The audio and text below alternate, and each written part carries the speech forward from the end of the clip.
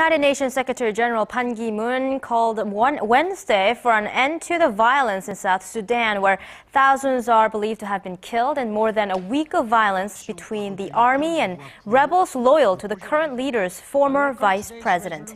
Amid reports of up to 3 mass graves in the country, Ban called the ethnic attacks a grave violation of human rights and urged the two rivals to end the conflict peacefully.